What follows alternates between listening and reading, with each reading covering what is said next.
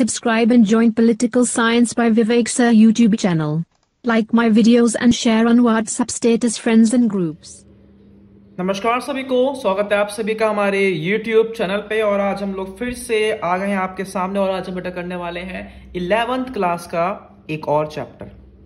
Fresh chapter है, chapter बहुत easy है, चैप्टर थ्योरी बेस्ड है। समझाऊंगा पहले, क्वेश्चन कैसे आएंगे बताऊंगा, छोटी वीडियो बनाऊंगा ताकि घबराओ ना और आराम से अपना कंसेप्ट आप कर लो।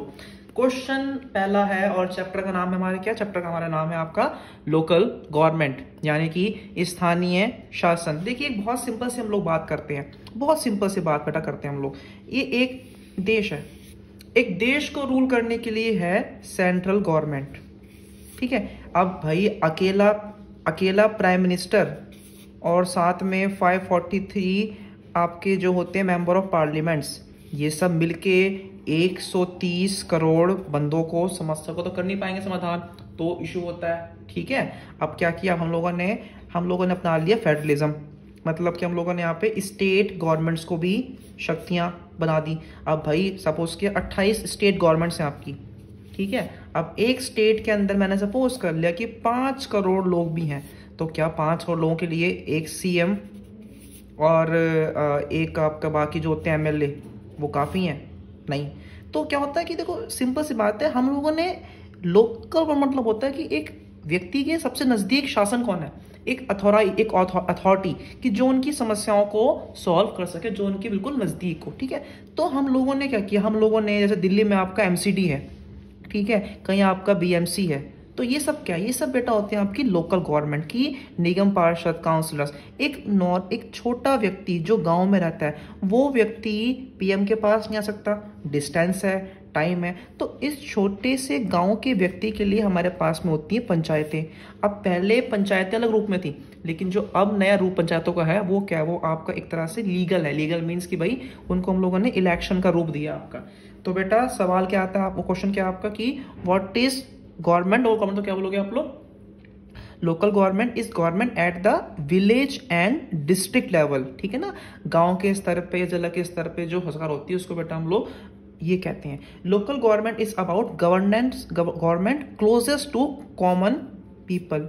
एक व्यक्ति के सबसे नजदीक जो होता है वो क्या होता है, वो होता है आपका लोकल गवर्नमेंट। एक दिल्ली की बात कर, दिल्ली में क्या होता है, दिल्ली में होता है काउंसलर के बाद में आपका आता है एमएलए, देन आपका आता है एमपी, देन आपका आता है सीएम, इन सबके ऊपर, ठीक है ना। तो व्यक्ति के सबसे नजदीक कौन है, आपका काउंसलर यानी कि निगम पार्षद, ठीक है। इसी का हम लोग बेटा एक और पॉइंट लेंगे लोकल गवर्नमेंट में आपका कि द पीपल, ठीक है, it is convenient for the people to approach the local government for solving their problems both quickly and with minimum cost. अगर गवर्नेंस आपके नजदीक होगी तो कम समय में, ठीक है ना, कम समय में आप मिनिमम कॉस्ट के साथ वहां पे अपनी जो है ना समस्या को आप उसका सॉल्यूशन जो आप उसको अपना निकाल लेंगे। आई होप बेटा आपको समझ में आ गया हो कंसेप्ट मीनिंग इसका गवर्नमेंट का।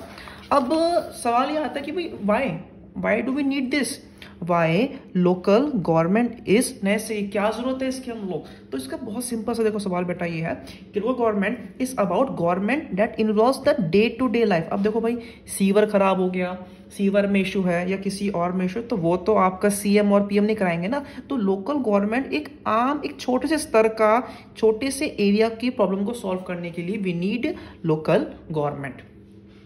Local government believe that local knowledge and local interest are essential ingredients for democratic decision making, ठीक है ना। ऑब्वियस बात है भाई कि एक छोटे से एरिया है उसमें भी एक आपको डेमोक्रेसी को स्टैब्लिश करना है। क्यों भाई, समस्या तो समस्या होती है, चाहे वो छोटे स्तर की हो चाहे वो आपकी बड़े स्तर की हो, ठीक है। छोटे स्तर की समस्या को करने के लिए भी हमें डेमोक्रेटिक गवर्नमेंट की जरूरत पड़ती है।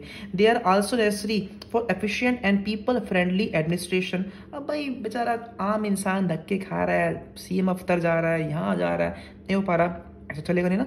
तो एक स्टेप बाय स्टेप एक हायरार्की होती है कि भाई आप निगम के पास जाओगे, आपने जो आपके सरपंच है उसके पास जाओगे।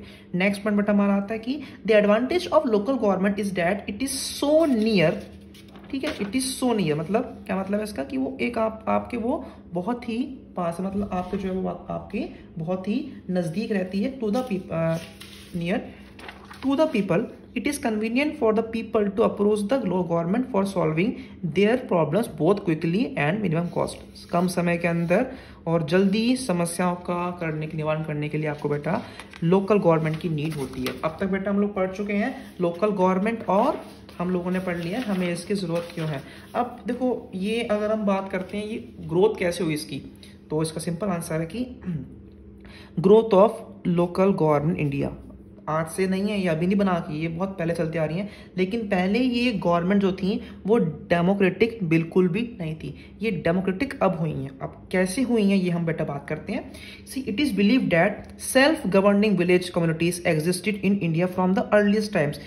पहले ही थी सभास, ठीक है ना। देखा ना हमारे देश में हम लोगों ने वर्ड यूज किया लोकसभा विधानसभा, क्यों यूज किया है? क्योंकि सब मतलब होता है एक ग्रुप ऑफ पीपल, लोग बैठे हैं, लोग बैठ के डिस्कस कर रहे हैं समस्याओं को आपका। It's called village assemblies. In the course of the time these village bodies took the shape of panchayat. आगे चल के इन लोगों ने पंचायतों का रूप ले लिया, यानी कि 5 मुखियाओं की एक governing body. And these panchayat resolve issues at the village level. हर गांव की अपनी एक पंचायत होती थी, आप लोगों ने मूवीज में देखा होगा आपका ये। In modern times elected government bodies were created after 1882, ठीक है। और एक और चीज बेटा 1 मार्क्स बनेगा यहाँ से आपका। लॉर्ड रिपन को हम लोग क्या बोलते हैं, जो हमारा था उस टाइम पे, एक तरह से इसने स्टार्ट किया था। सो ये था हमारा वॉइस ऑफ इंडिया, ठीक है, एट दैट टाइम, ठीक है। Took the initiative in creating these bodies, ठीक है। इन सबको एक तरीके से शेप करने में लॉर्ड रिपन का बहुत बड़ा हाथ था आपका। दे were called the local boards. अब यहाँ पे 2 एक्ट पढ़नी है आपको। एक्ट मतलब सिर्फ लर्न करनी होती है यार, कि मतलब नॉर्मल 1 मार्क्स से पूछते हैं। Following the government of India act 1919 village panchayat were established. हमारे भारत में जो पंचायतों का एक तरह से ऑफिशियली जो हुई थी स्टैब्लिश, वो आपकी गवर्नमेंट ऑफ इंडिया एक्ट 1919 के द्वारा आपकी हुई थी establish in a number provinces. This trend continued after the government of India act 1935। इसकी बात हो सकती है आपकी। Mahatma Gandhi strongly pleaded for decentralisation. आप सभी जानते हैं what is the meaning of centralise, शक्तियां सिर्फ एक हाथ में होना है। What is the meaning of this word? It means कि शक्तियों को आप बांट दो, मतलब आपने एक सेंट्रल गवर्नमेंट रखी है, एक स्टेट गवर्नमेंट है, एक आपकी लोकल गवर्नमेंट है। इट्स लाइक आपका फेडरलिज्म की यहाँ पे बेटा आपकी जो है वो बात आपकी की जा रही है। अभी बेटा हम लोग पार्ट 1 डिस्कस कर रहे हैं। आई होप कि आप बोर नहीं हो रहे हो और आपको सब समझ में आ रहा हो। अब सवाल ये है कि भाई इतनी बड़ी कंट्री में सिर्फ कॉन्स्टिट्यूशन जब बनाया गया, जब हम लोगों ने बनाया संविधान, तो संविधान में हम लोगों ने ये पंचायतों का मुद्दा क्यों नहीं रखा? ये सवाल तो माइंड में आता होगा ना आपके कि यार उस समय बना लगता है, ये बाद में हम लोगों ने अमेंडमेंट क्यों किए, पहले क्यों नहीं किया? तो इसके पीछे बेटा एक रीजन है। सवाल क्या है? Why was the subject of local government including panchayat did not receive adequate in importance in the constitution? Why it happened? So first simple सी बात है यार, बंटवारा जो हुआ था वो भाई धर्म के नाम पे हुआ था, ठीक है। तो हमारे लोगों नेताओं में ये था कि यार छोटे छोटे स्तर पर करवाएंगे नहीं है तो शायद हमारा देश बट ना जाए, यानी कि the turmoil due to partition resulted in a strong nutri inclination in the constitution. Nehru himself looked upon extreme लोकलिज्म as a threat to unity and integration of the nation. उन्होंने बोला कि यार अगर हम लोग देश को छोटे छोटे पार्ट्स में अगर हम लोग इनको देंगे पावर्स, तो शायद हमारा देश की एकता, जो हमारी एकता है, वो खराब हो जाए। Secondly there was a powerful voice in the constituent assembly led by doctor Bhimrao Ambedkar की एक आवाज थी, विच felt that perfection and the caste ridden nature of rural society would defeat the noble purpose of local government at the rural level। ठीक है, इन्होंने कहा था भाई कि ये जो एक सोसाइटी होती है, मतलब जो छोटे छोटे कास्ट होती हैं, ये शायद उनको सही से काम नहीं करने देंगी। जो छोटी कास्ट हैं एक तरह से, या जो फैक्शन बने हुए हैं, इनकी वजह से अड़चने आएंगी लोकल गवर्नमेंट में। इसलिए इस चीज़ को इतनी इंपॉर्टेंस नहीं मिली थी at the time of framing of the constitution. ठीक है, अब हम बेटा बिल्कुल एक तरह से लास्ट कंसेप्ट में हमारे इस पार्ट 1 के, तो यहाँ पे पूछ रहे हैं local government in independent India. तो भाई ये सबसे पहली बात तो है, लोकल गवर्नमेंट को हमारी कंट्री में बूस्ट कब मिला? ये मिला था 73rd और 74th अमेंडमेंट के बाद में। First in the line the community development programme इन 1952, ये बेटा कम्युनिटी डेवलपमेंट प्रोग्राम 1 मार्क के पॉइंट से पढ़ सकते हैं, विच sought to promote peoples participation in local government development in range of activities. इस प्रोग्राम के द्वारा हम लोगों ने छोटे छोटे समाज को एक्टिविटीज में इन्वॉल्व करना शुरू किया था आपका।